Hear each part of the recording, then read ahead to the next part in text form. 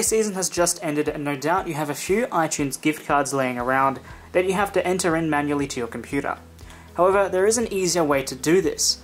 On your Mac, go to the App Store or the iTunes Store, and on the right hand side, click on Redeem. You'll be asked to enter in your password and then click OK. And then here is where we can enter in the number on the back here, or we can use the camera to redeem our card. Now, how does the camera work?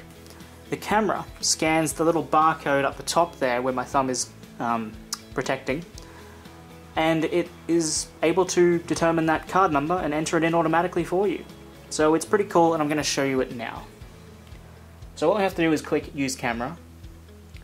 Then it will start the camera up, so there I am, hello.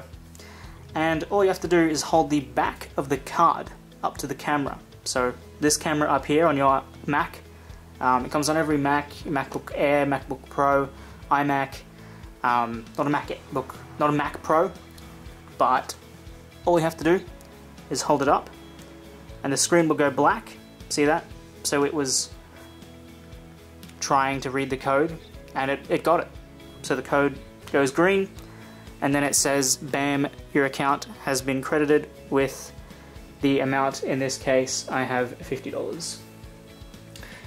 So that is the way to redeem iTunes gift cards now on your Mac with a camera, or with the camera in your Mac.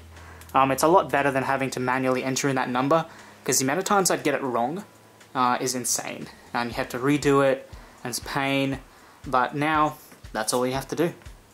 So that is how to redeem the gift card from an app store on your Mac. Thanks again for watching. I hope you enjoyed it. And by the way, from all I know, this does only work on a Mac.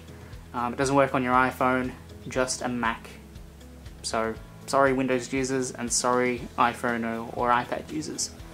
If this isn't the case, please feel free to drop me a comment down below, and I'll put an annotation in to correct it. So thanks again, I hope you enjoyed it, and have an awesome day.